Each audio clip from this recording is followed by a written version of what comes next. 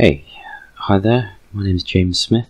I'm a 3D artist living in the United Kingdom and I currently work as an automotive artist.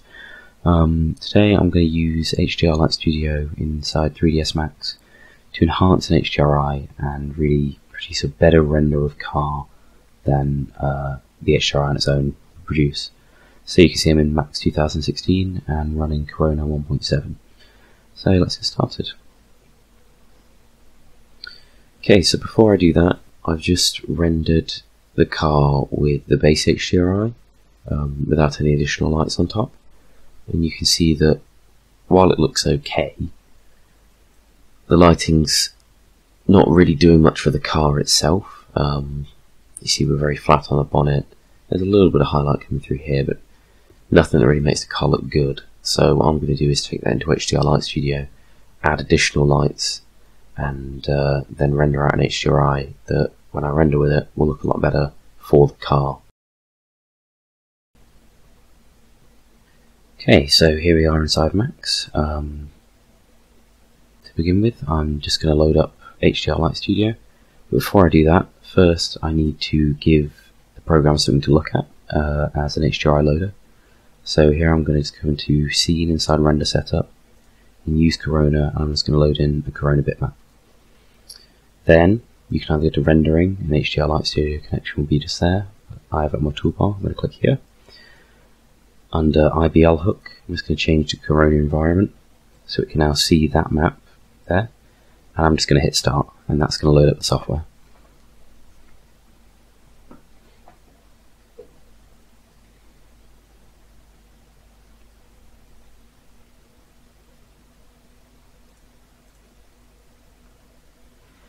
Okay, so here we are inside HDR Light Studio.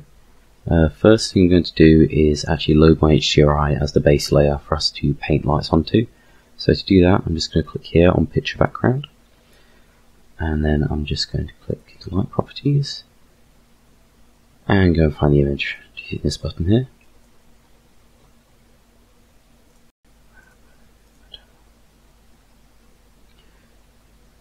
Okay, so here's the image. I'm just going to double click it, and it will say you've selected a large image file that is not bitmapped.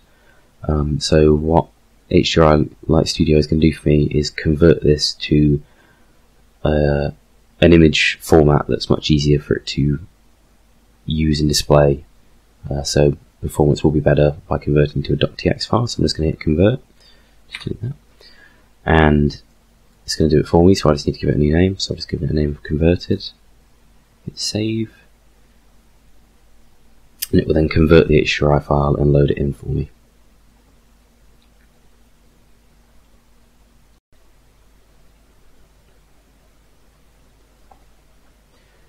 Okay, so here we are. You can see that I've got my HDRI loaded down here at the bottom, and up top currently it's not displaying anything background. What I'm going to do is tell it to display, just by going to render settings, I want it to display the backplate that I'm going to use in my scene, so I'm just going to go in and load the backplate that I've got loaded inside Max.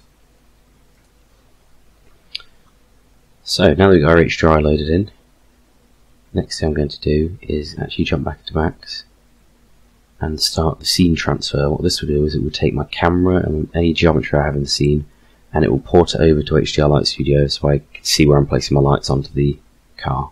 So I'm just going to take Alembic and click Export Scene. This might take a while, just have a bit of patience.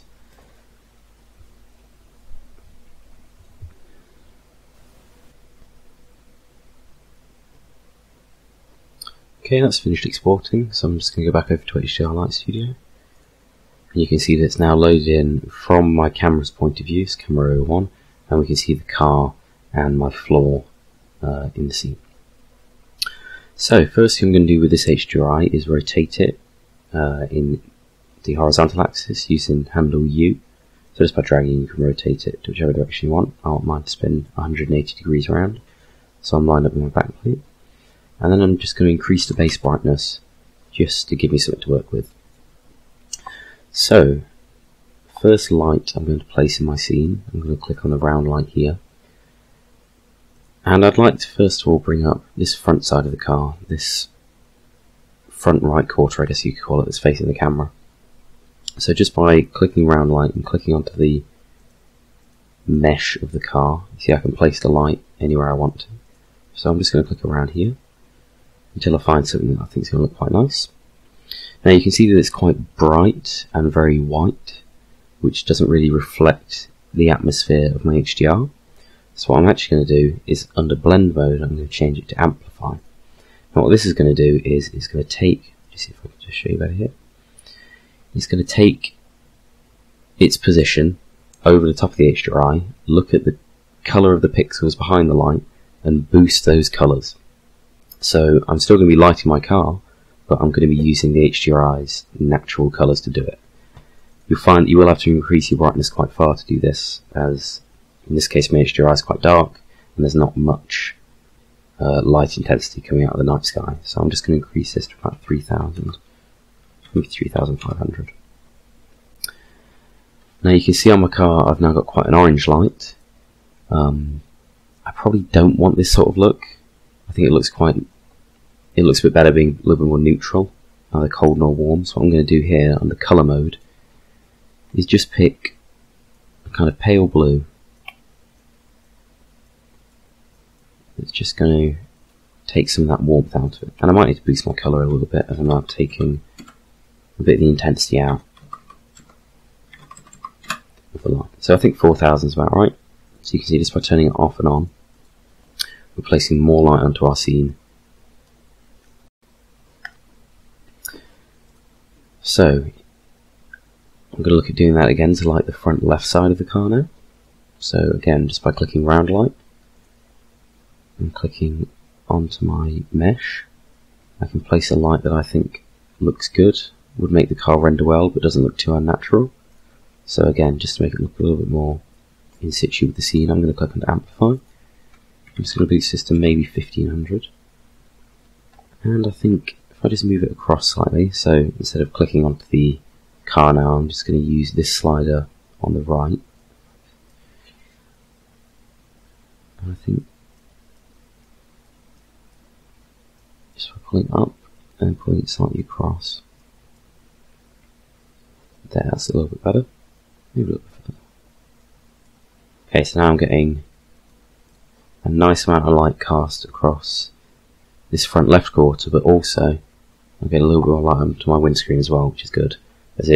If you have a character mesh in there that doesn't look great, or maybe you're going to be placing a car in there, character in there afterwards, a little bit of light, a little bit of reflection, especially from the windscreen, can help us to hide that. So now I'm going to look at backlighting the car. This is just going to help kind of bring it off the backplate a little bit and just give it a bit more vibe, make it look a little bit more dynamic in the scene. So to do that, I'm actually going to use a rectangle light this time. And instead of clicking and placing it on the car, which I could do, let's undo that. Because I want this to be perfectly behind the car, I'm going to come down here onto the canvas and just drag the light to where I know it's going to be from casting from behind the car. So you can see here, I know that because that's exactly behind the car in the HDRI, it's going to light the car from the back. So if I just go to amplify,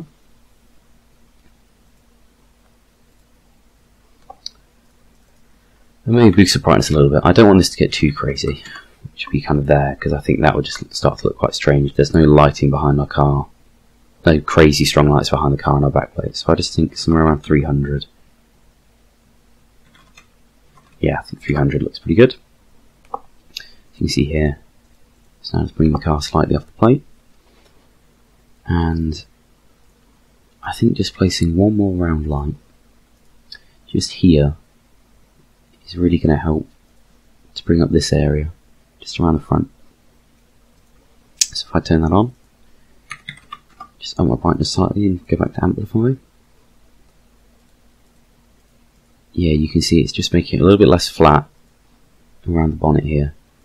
Not bringing too much out, I don't want it to look insanely lit, but this is just enough just to boost it slightly. Okay, so now I'm just going to jump back into Max and hit render, and we're going to see what that looks like.